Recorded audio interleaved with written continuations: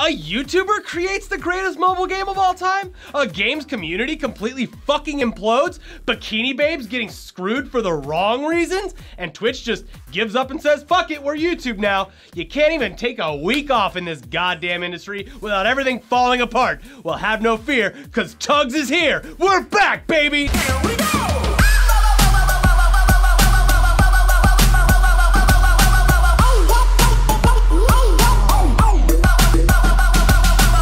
Obviously, a lot has happened since Ricky bailed on America and decided to go hang out with those cheese-eating surrender monkeys over in France.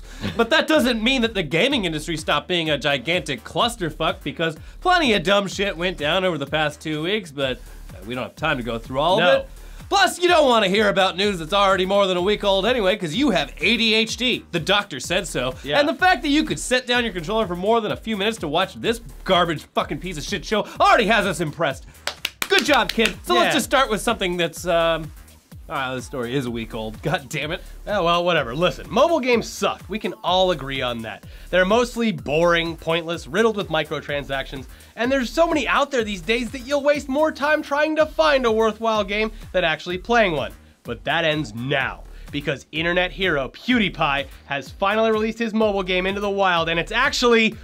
okay, it's mostly boring, mundane, sure, it has microtransactions, but at least it's well made. It's called PewDiePie's Tuber Simulator, and and that's how he pronounces it, and that's how I'm gonna pronounce it. Racist. No, that's how he says it. So obviously that's how he wants it portrayed. It's Tuber Simulator. He's not just some Swedish chef, he's a person. He doesn't go in the kitchen and go, and then anyways, it's throw called chickens on the ground. It's called PewDiePie's Tuber Simulator, and it allows you to step into our shoes and become huge YouTubers by simply making clickbait videos, having a kick-ass room to film them in, and waiting for those fat paychecks to roll in.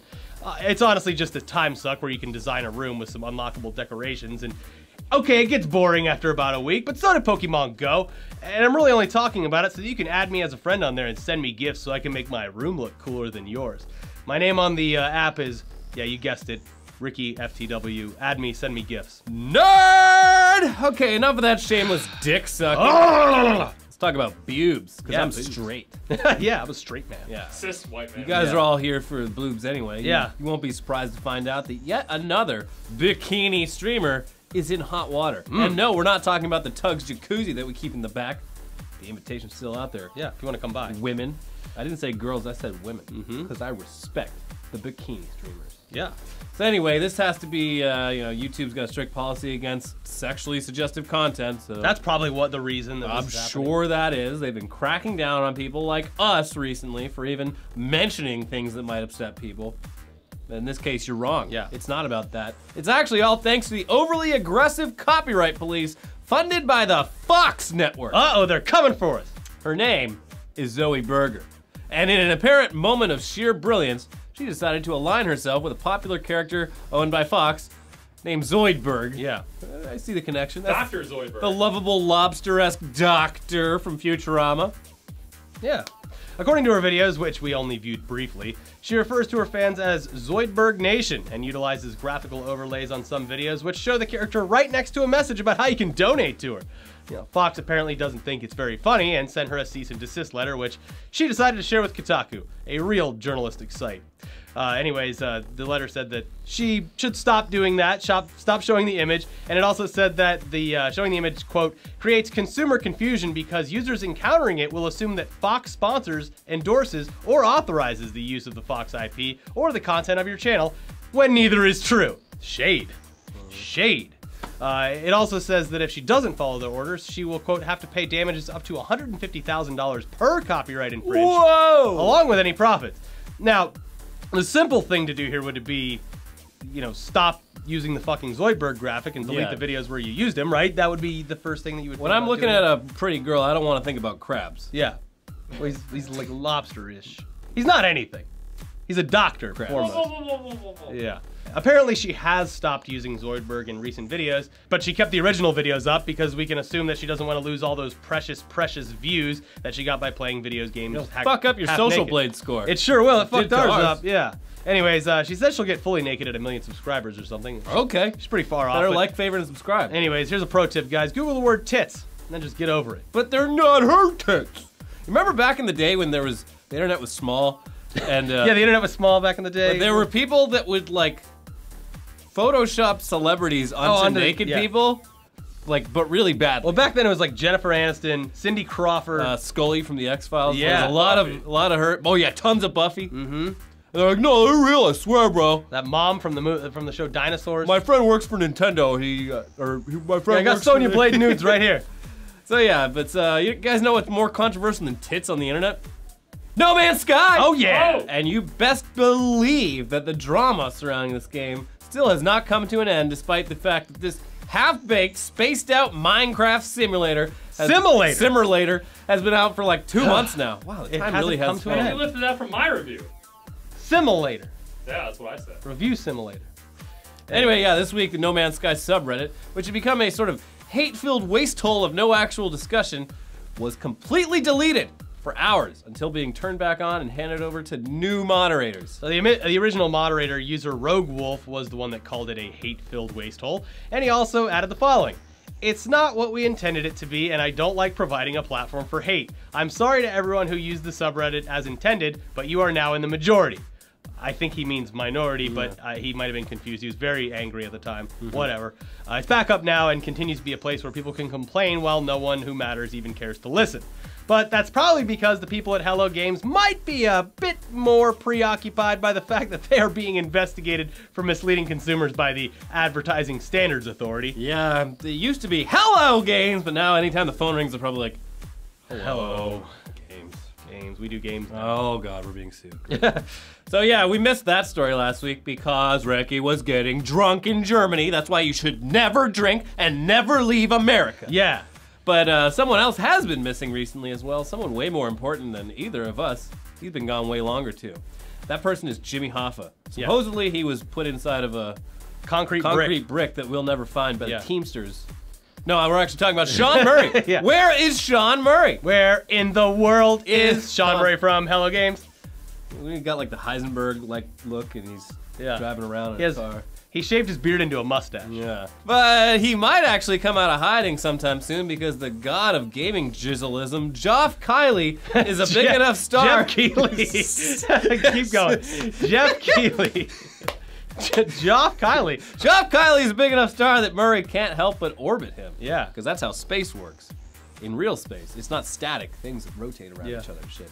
Plus, Keighley is launching a new YouTube gaming show later this month, and it would be huge for his ratings.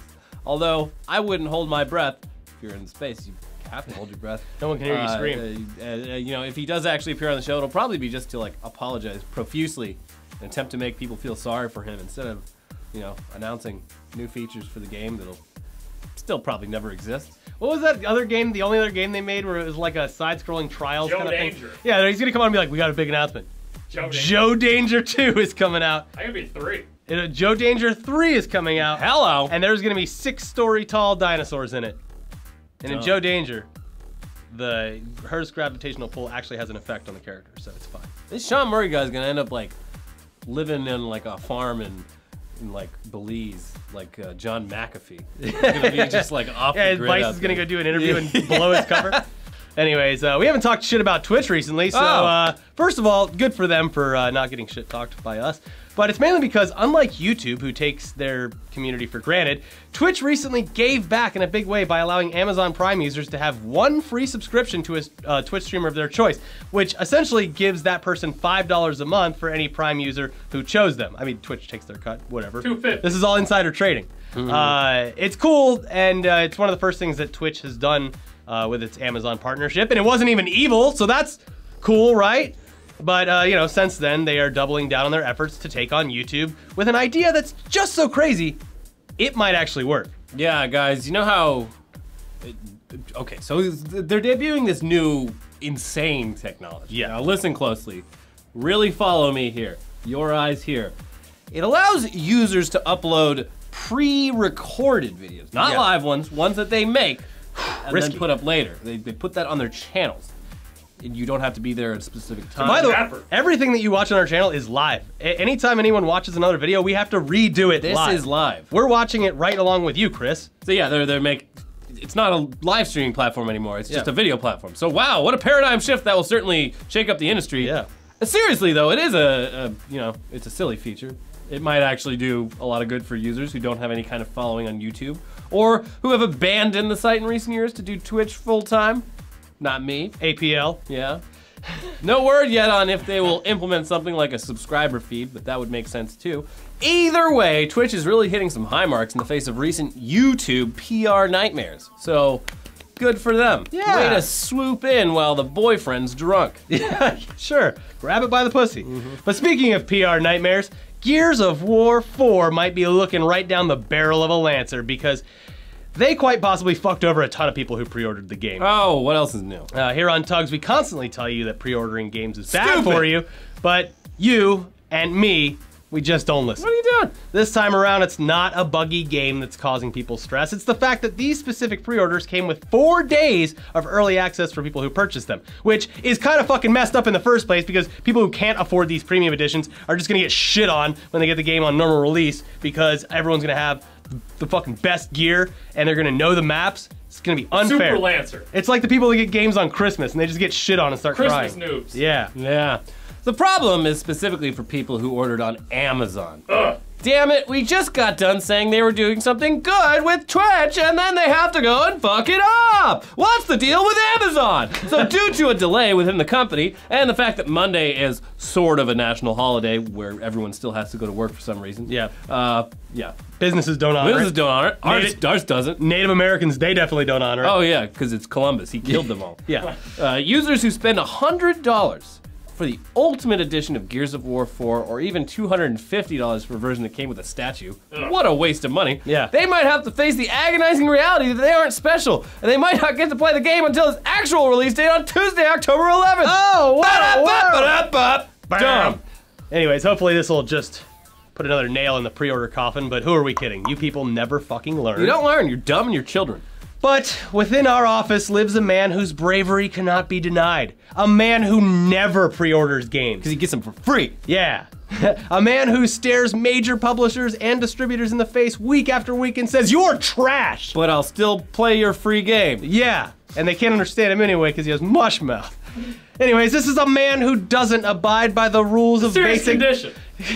He doesn't abide by the rules of basic grammar and sentence structure, nor should he. No. And that man has a name, and his name is Shibby, and he's here to talk about your favorite topic, Ugh. Call of Duty. Oh! What's up, T.U.G.S boys and T.U.G.S girls? I'm back, like Fousey 2 from his community college reading class. Oh! I'll be the first to admit I need to sign up for that myself. Unfortunately, I have the displeasure to review the most hyped... Ingenuity. To review the most hyped, re-released, remastered, high-definition remake Call of Duty Warfare Remastered. PlayStation users, rejoice because Sony was able to whore out harder than Microsoft to secure those early access to play 30 days early. What you idiots so... It sounds like you're like an RC plane that's flying by. Yeah.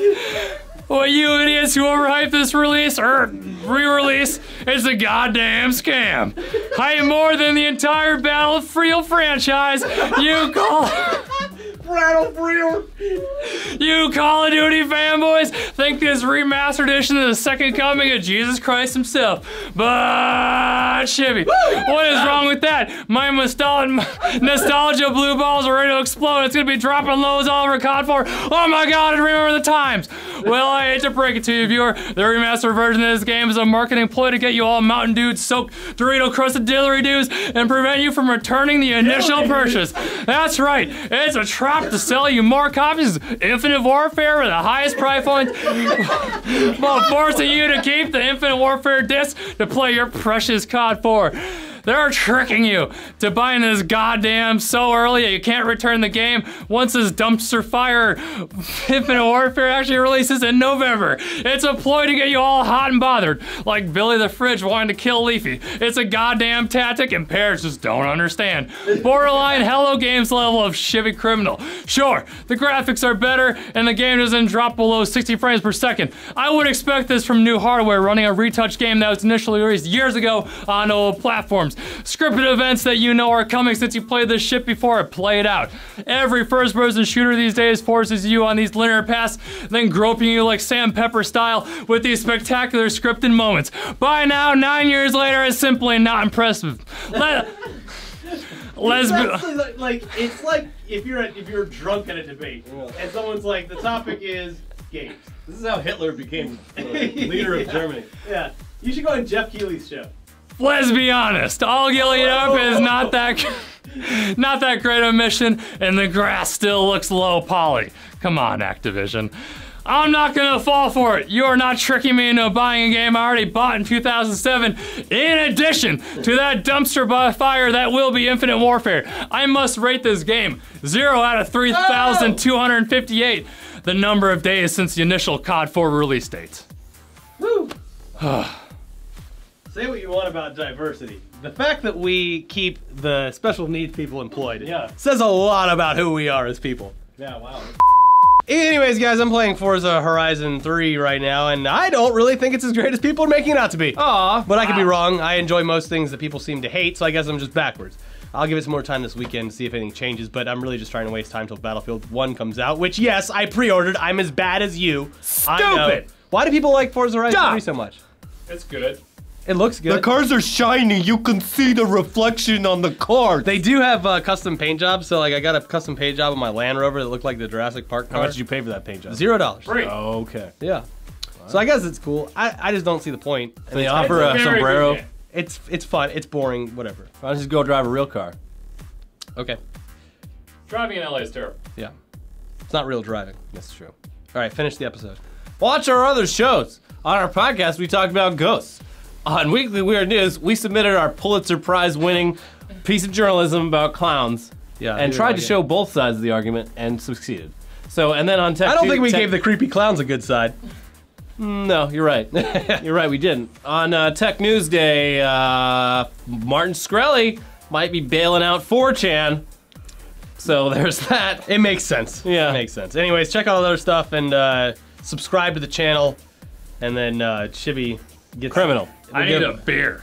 No, you need a potato. Sound like you've had a few. Yeah. Give us a like. You reek of alcohol. Fun fact, when Chibi gets drunk, he starts talking like a normal human being. Yeah. Pussy too. Return my text. Yeah, Chibi got drunk the other night and he was like, I don't know, guys. I really don't think that the COD remastered thing is going to be all that great. It was completely normal.